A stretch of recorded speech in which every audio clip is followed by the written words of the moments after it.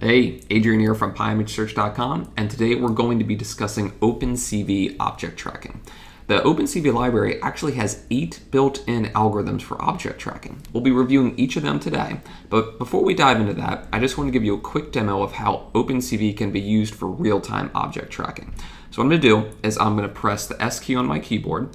It's going to freeze my current frame. I'm going to drag out the region that I want to track. In this case, it's my face. And then I'm going to hit the space bar to continue tracking. And as you'll notice, my face is being tracked. I can move it around, and we're operating about 30 frames per second, which is certainly real time. And it's really important to understand here that there is no face detection going on. There's no hard cascades, there's no hog and linear SVM, there's no deep learning object detectors. This object tracker is just taking the area that I selected, analyzing it over multiple frames, and just updating itself as it goes. So it's quite robust, it's quite fast, and it works well. And it can work for arbitrary objects as well, other than my face, which we're going to discuss in this post. So I hope this was a good demo.